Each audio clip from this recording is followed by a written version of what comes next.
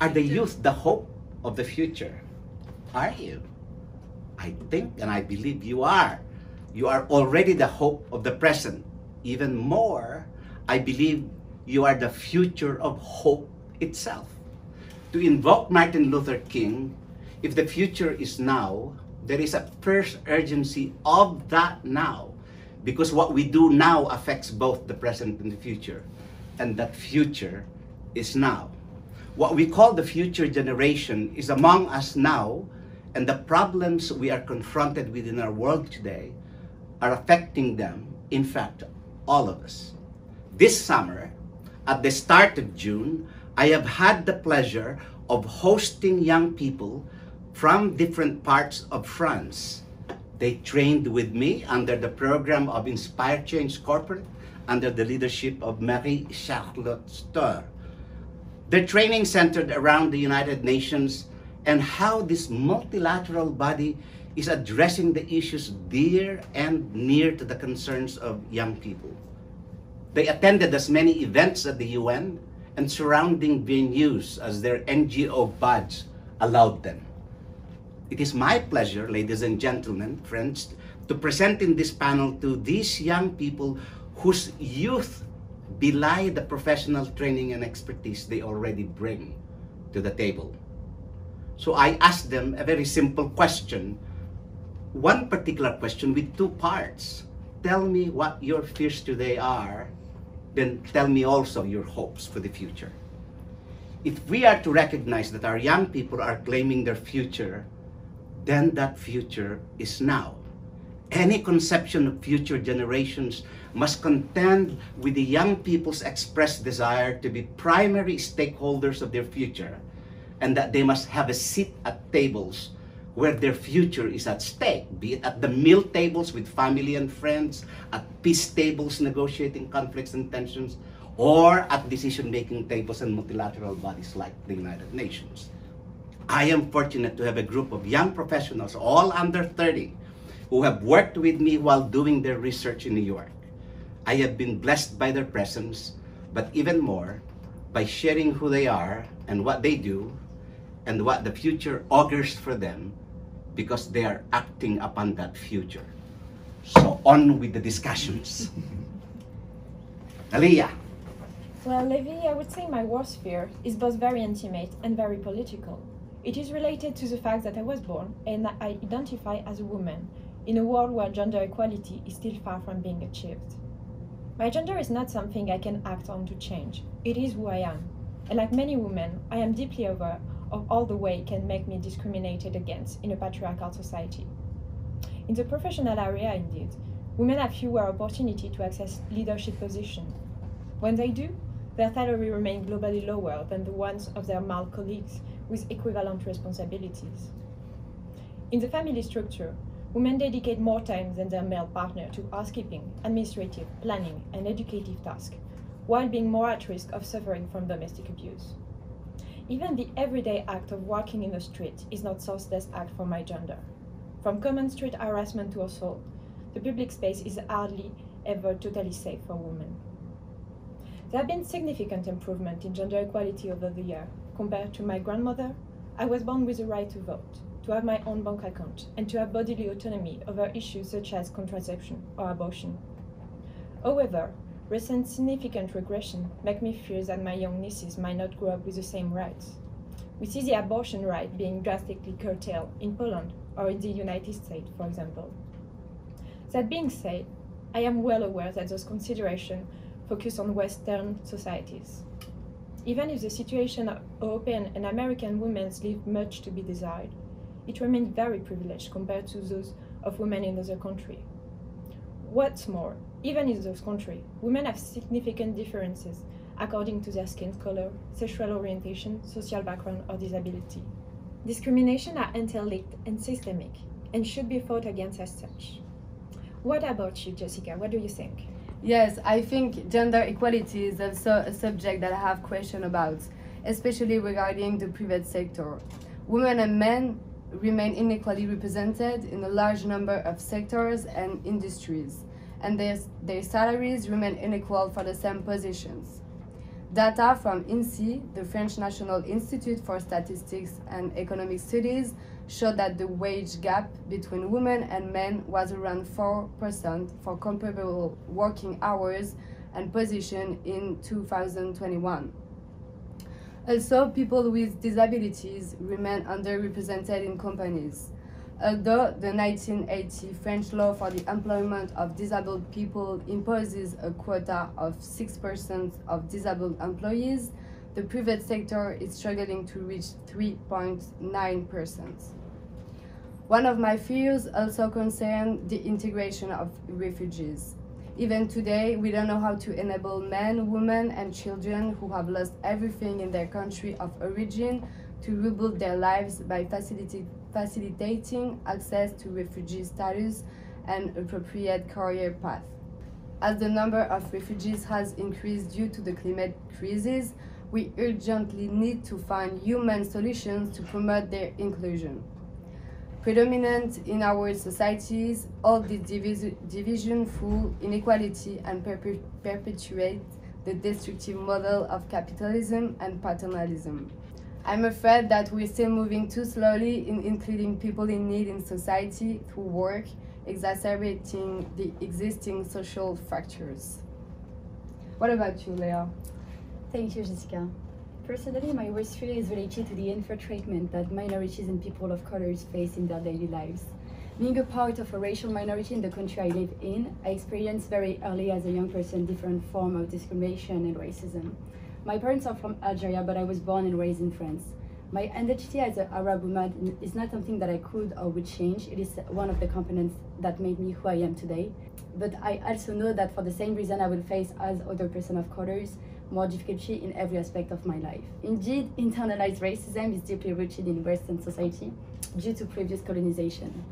We started from the very beginning with a disadvantage, not within our control. Racial minorities and people of colors are penalized in all aspects of society, from professional to housing opportunities, as well as their constant concern for safety in public space, which is more related to racism and xenophobia. All these differentiated and uneven treatment lead to tension and conflicts, as Victoria will say and talk about, and no communication, which leads to extreme causing greater polarization. The murder in France of a young Arab boy 2 months ago by a policeman emphasized my constant insecurity and questioned myself of how far will this unequal treatment will go or continue, and for how long will minorities have to live with these insecurities and these fears. It's a good question at the end, Leah. So let's see how Victoria handles and proceeds from that question. Personally, my biggest fear is division, which leads to conflicts. We have noticed for several years that people in population that tend to be divided also tend to enter into more conflicts. Everything becomes more violent and disagreements turn into violence. There are different factors why there are so public affairs and policies for sure, but also let's not forget about social media that have a significant role. As Leah explained before, racial discrimination and also gender discrimination undeniably lead to conflicts, including internal conflicts like those happening in France for several years now, and even more recently, but also armed conflicts in different areas of the world, such as Africa, the Middle East, and Europe. There are fractures within the same state, even more than international fractures between states. The United States is divided between conservatives and Democrats, leading to internal violence, including ideological divisions and culture wars jeopardizing women's rights. France is divided over immigration policy and labor regulations, leading to police violence too. Moreover, the fight against terrorism is a real international matter too. Geneva law about armed conflict is lacking and does not include asymmetrical conflicts like conflicts between an organized group and a state, which is also about terrorism. There are new areas and new subjects that need to be regulated with binding normative instruments. Another reason for that is environmental issues and ecological problems, such as the lack of resources that are only getting worse. As states realize shortages in water and food resources, competition to find such resources heightens, potentially leading to conflicts, and when violence becomes the rule, armed conflicts will arise. Thank you, Victoria. Actually, what you said raised an important, conflict raised is a point important for me. It resonates with my personal fear, which is our inaction regarding environmental destruction. Because we can only resolve conflicts and wars if we address the most important issue of the century, which is the destruction of the environment. This destruction and the destruction of the resources will reinforce existing inequalities, as mentioned by the other panelists, as Leah or Elia, and create also new ones. The lack of water, the destruction of ocean biodiversity, the global warming, the disappearance of species, it will create new global conflicts, and that will remain unsolvable unless we find a way to manage our resources appropriately and protect our planet efficiently. So my greatest fear is that we will reach a point, a stage of destruction of nature that will prevent us from turning back. Despite all the warnings from scientists and all the great speeches on the subject, the actions taken remain insufficient. So nature is resilient, but only up to a point. There's too many planetary limits that have been already exceeded, and we should act accordingly. We need to protect nature, at the very least because it is useful to us and because we need it. And personally, my concerns are even bigger for the ocean. As a surfer and a diver, the ocean is central to my personal life. We don't know much about these immense spaces, and yet we are already destroying it. We should do something about it, and as Sylvia Earle said during the World Ocean Day at the United Nations in the beginning of June, the most important thing we take from the ocean isn't the fish or the krill, it's our own life, because the more we take from the ocean, the more we take from our life. So it is in our interest to survive. If we want to survive, we need to protect the environment, because it is a selfish move to do if we want to live. And I just want to end up with something. I'm not saying that there is no will. There is a will, like we want to do something, and this will enable us to make advances that cannot be denied, but this is not enough, and more is needed because there are blockages at other levels than the willingness. I'm so pleased about the movement of fears from social and personal relations into global planetary concerns. And I think, Chloe, you proceed to develop further the idea of environmental destruction. Yeah, thank you, Levi. Of course, my biggest fear today is the slowness of ambitious environmental decision. We can see that the problem is not the lack of will, but the way that will is implemented and the divergence in achieving our common goal. While solutions for climate change consequences must be global, the stumbling blocks in international agreements illustrate the limits of multilateralism in the face of emergency. Here are a few examples. At the time of Copenhagen and Cancun agreements, Pablo Solon, former Bolivian ambassador of the United Nations, criticized the approach based on voluntary contribution by states to reduce the harmful effects of environmental degradation. I quote, "Imagine you want to build a dam to protect a village from flooding. Everyone brings the stone they want to the dam. Some bring more because they have a greater sense of responsibility, but a certain height is needed to hold back the flood. Then you realize that the dam isn't big enough to protect you."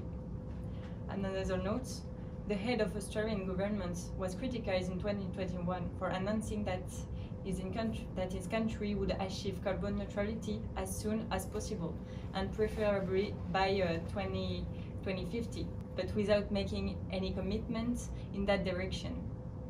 In the same period, the temporary withdrawal of the United States from the Paris Agreement raised concern about his commitment to international financing against the adverse effects of climate change in the country of South. Pascal Canfin, a former of the European Parliament for Europe Ecology, also pointed out that the climate faces many objections in the name of social justice. In France, we are told that it's unthinkable to increase the price of fuels because of the fuel poverty, because of suburban households are forced to have 2 cars, whatever the country. We will encounter this kind of blockage unless we implement public policy that articulate justice and transition. Similarly, in 2013, neonicotinoid insecticides harmful to bees and her pollinator raised concern about biodiversity and food safety. In response to this concern, the European Union considered banning certain neonicotinoids. However, under pressure from the chemical industry and certain agricultural groups who argued that these pesticides were essential to protect crops from pests and ensure high agricultural yields, the European Court of Justice ruled that these insecticides would be definitely banned only from 2021. It took 8 years for these 2 directives to come into effect. And that brings me here. Today, we live in the hope that individual and collective interests can converge in the name of a common global goal. Reality shows us that measure to protect sustainable development in one region is not exempt from injustice elsewhere. We know that governments, but also private actors, will not allow themselves to be harmed by standards policy that is detrimental to them, although better for the planet. It's necessary to change the institution decision-making process, particularly lobbying role in rulemaking, to achieve a fast and equitable transition. We know that multilateralism has enabled much progress, but we cannot be satisfied with decades of progress with the awareness that more is needed. We can't maintain the excess of our system. That's an interesting statement you made. We cannot maintain the excesses of our system. The plot gets thicker. Let's hear from Alice. Yes, my main fear concerns the way we try to solve the ecological crisis. I think we're entirely missing the points. The first thing is that in our society, biodiversity loss is still overshadowed by economic stakes, whereas it's the supreme threat. So we won't achieve any SDGs in a world where nature collapses. So protecting nature must be a priority and not a secondary issue. Secondly, I think we tackle ecological issues independently of each other, but trying to solve problems one by one makes the situation worse. So for example, electric cars are presented as a solution to the climate crisis, but their manufacture causes enormous mining pollution, and thus it exacerbates biodiversity loss. So it's time to adopt a systemic vision, because ecological problems are complex and interact. And it's also time to admit that the only way to reduce our impacts on nature is through the degrowth paradigm, not green growth. And finally, I'd like to talk about how we protect nature. For decades, the solutions promoted by our governments and by the UN have generally been technological, scientific, and financial. More innovation, more data, more money, and despite all these efforts, we're still failing to protect nature. But this is normal. I mean, we're not tackling the roots of the problem here. We focus on pollution, climate change, biodiversity collapse, but these are only the symptoms of a much deeper illness, humans. So it's not really nature that needs to be protected, it's us, our civilization, that needs fundamental change. Planting trees or saving some species will only be useful if we totally shift our mindset. There's no point actually in protecting nature as long as we perceive it as an object to be exploited, and as long as nature is reduced to its instrumental or worse economic value. Because yes, today, at the UN, for instance, we talk about natural capital, ecosystem services, and green economy. So nature is becoming an object, offering various services that can be marketed and then financialized. But we don't protect nature here, we absorb it into our capitalist system. And this mindset reflects precisely what we need to stop, an anthropocentric Western visions of nature domination. So I think that if we don't manage to achieve environment-related SDGs, it's because we lack, first and foremost, an ecological consciousness. More than data, technologies, or innovations, it's our moral stance that we need to shift above all. And for this, we need to reconnect deeply with nature, not with technology, but with our hearts. So yes, my greatest fear today is that we'll continue our mad race for growth, technology, and innovation without questioning ourselves, thinking that this paradigm can save the living world, when in reality it keeps destroying it.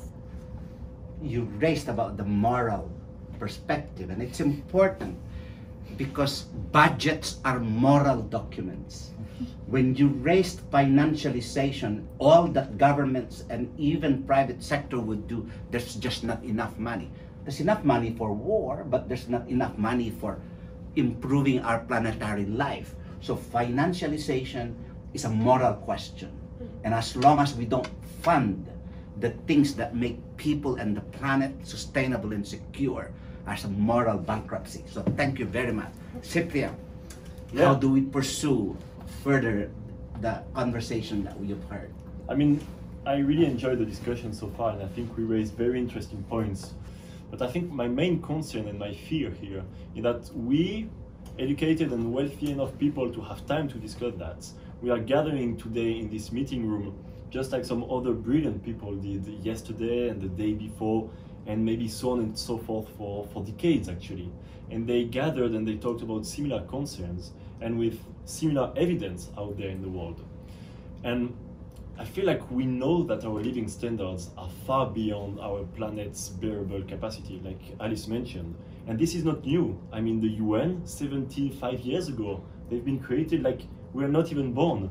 The IPCC, it was 30 years ago. The limits to growth, that was 50 years ago. So all the evidence are out there. And all this intention, all trying to heal our sick civilization, but yet inequalities among and within countries keep on rising. And yet our ecological footprint has never been more significant than now. And so what? When will we accept that we need to change? Actually, we need to transform our paradigm. It's not about minor adjustment or technical fix. And just like Alice mentioned, it's about transforming and inventing a new paradigm where we could think differently. It's about our political and economic structures. It's about our social interactions, the way we move, the way we eat, the way we consume. We need to forget the old world, ditch it, and look beyond our traditional lenses. And as long as privileged people like us here today in this room continue discussing in such like nice rooms with air conditioning, but really out of touch with the harsh reality, I feel like nothing will change. And as long as we seek to develop and grow our extractivist and unsustainable economic activities, nothing will change. And the worst in that, in my opinion, is that this so-called game of development and progress, played by most of the wealthy nations, does not make even people happier or better off. Because what we observe is that once the basic needs are covered, making economic growth, it doesn't increase happiness. So I am scared. I'm scared that we will pursue the same deadly path, ruining the planet and not making humanity better off. And obviously I'm saying this as a privileged person, but I think that we all are here. I fear and I'm scared, I'm truly scared, that we continue to go blindly in the same direction when we need a radical transformation, a radical shift of our paradigm. I am scared that we will still be here in this room 30 years from now discussing the same concerns with even worse evidence. Paradigmatic shifts. I'm so glad to hear it from you, because I think after hearing already so many and more is about to come, what you're calling for is not just paradigmatic shift, but a tectonic awakening. Yes. Of the consciousness of people. Yeah. So it's not just a changing of the scientific knowledge, but a changing of a mindset, yes. A combination of the two. Let's go back to something much more personal. Fear to have children. Let's go on. Yeah, thank you, Levi. And thank you to everyone who made really great points today. That's amazing. I'm really grateful to be here today. So my current fear is that our children will have to live in an insecure world and moreover a world suffering from climate change. I don't want to have any children so long as the state will not take drastic measures to assure some security and stability for them. And I think that many people old enough to ask themselves if they want children are asking themselves the question. And it's an issue if there's no future generations, obviously. We should leave a sustainable world for them so they can pursue previous generations' work, or else there is no hope. Thank you, Diane. The mantra at the UN for sustainable development is for people and the planet. With your presentation, we come full circle. We started with people concerns to the planetary concerns, and then we go back to children. That nothing that we do, if it were not for the protection of children today and them being the future generation, will redound to nothing, because unless we protect the children now, the future is compromised. Yes. Are you ready to talk about the sources of your hopes and what those are? So many fears. They're valid and warranted. And ladies and gentlemen, you've been warned about those fears. But be excited with me to hear about their hopes. I do share this concern about the world that will be left for our children, but I also think that the younger generation can be a source of hope. We're witnessing a new generation that no longer hesitates to take its place in the public debate and act on its own initiative. It's a more informed and politically aware generation. Numerous bottom-up initiatives are shaking up established institutions, and personalities are leading on those issues, like Greta Thunberg for the Friday for Future. It is facilitated by an ultra-connected world, and it's not without its problem, but it allows social movement to grow and coordinate horizontally without being framed by institutions. Is it the same thing for the private sector, Jessica? Yeah, I think the private sector really can be a real driving force of the integration of disabled people as well as refugees, and a promoter of gender equality in the workplace. I think one of the best ways to help reduce inequality and promote inclusion is to implement a CSR strategy in all of the companies. However, to be effective, this strategy must be applied in all of the company, in all the decisions, and all of the employees must be involved. And it can be hard to make it happening than it seems. For the past 2 years, I've been working as head of the CSR strategy of UpnCharge, which is a French startup selling a wireless charging system for electrical vehicles. And what I've come to realize is that as a startup, it's particularly difficult to establish a foothold in a market and to surround yourself with partners who all share the same social and environmental ambitions. One must make concessions in the beginning to exist, and then once established, you can afford to make choices that are more costly for the company but more ethical. So there is hope that one day it will be the opposite, to establish a company that will have to show, previous to anything else, its commitment to the security and to sustainability of people and of the planet. The United Nations Global Compact, which aims to get businesses and firms worldwide to adopt sustainable and socially responsible policies and to report on their implementation, today includes more than 9,500 companies in over 160 countries.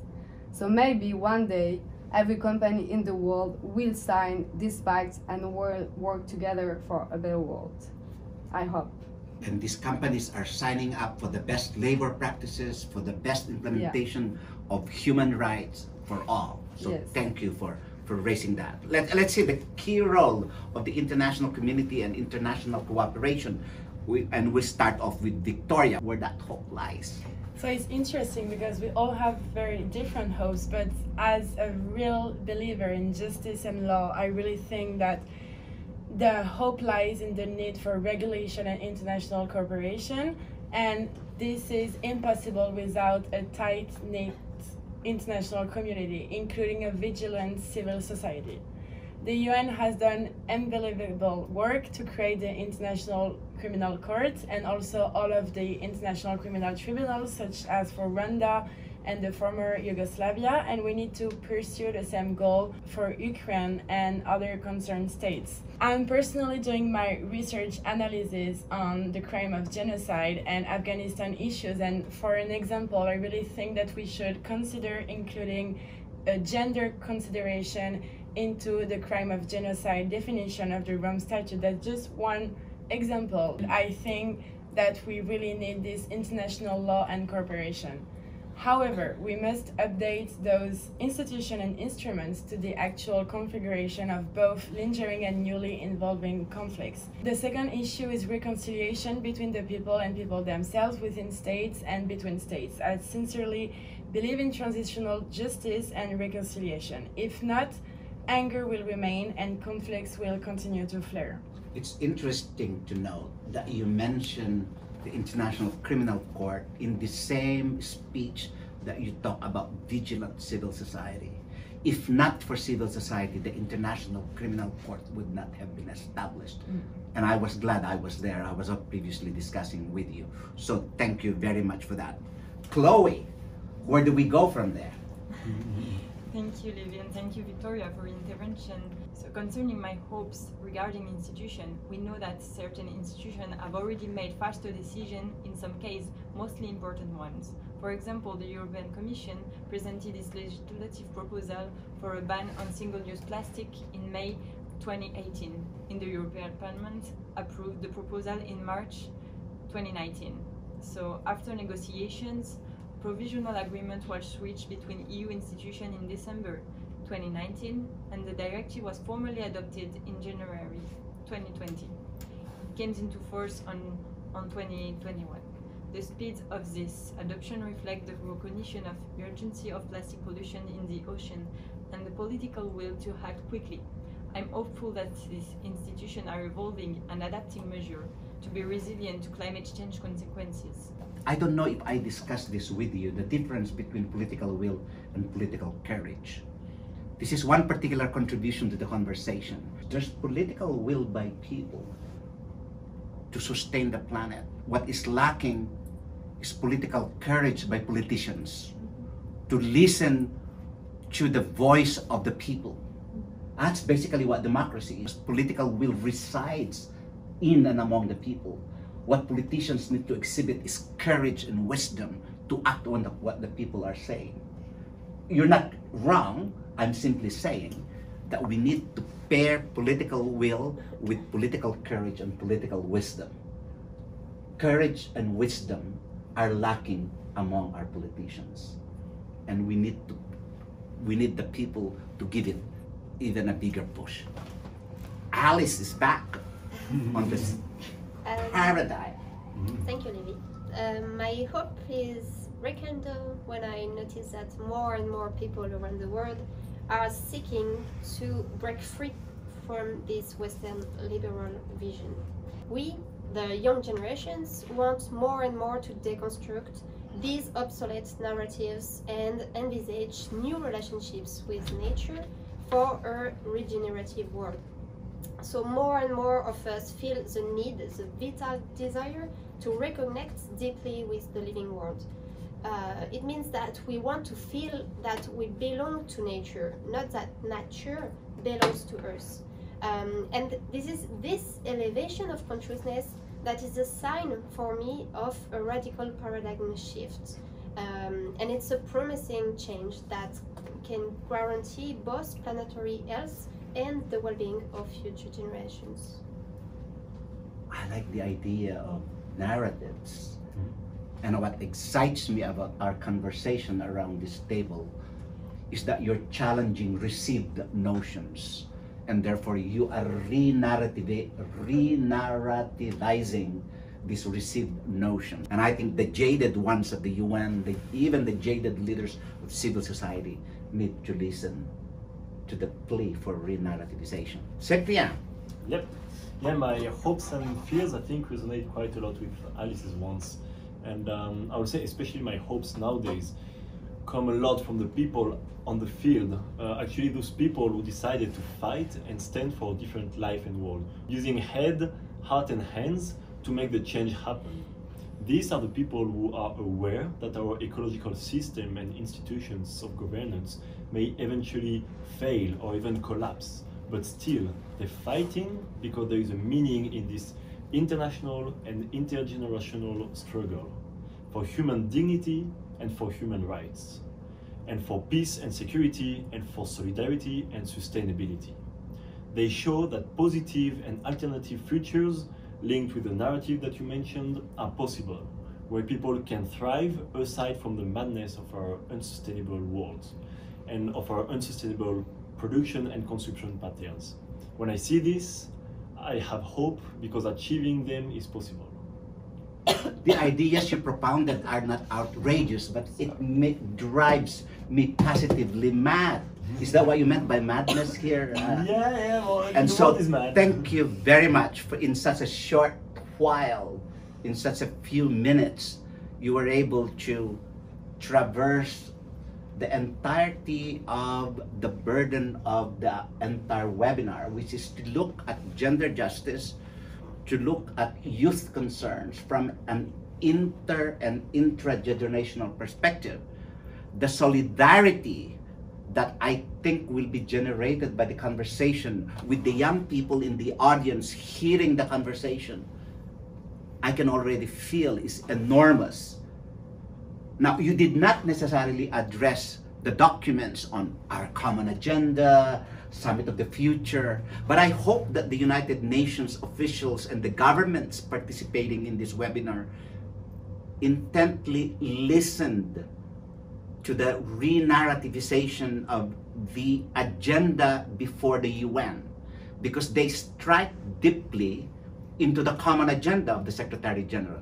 It strikes deeply into the vision of the Secretary General for a youth envoy to permeate the governance structures of the United Nations, and for a Summit of the Future to not only deal with the historic inequalities of the past, but an assurance of the human rights of those yet to be born and those who are already acting upon the issues of the world, like these young professionals that I presented before you. Thank you very much for the freshness of ideas. Go and pursue those ideas and make them happen. Thank you very much. Thank you.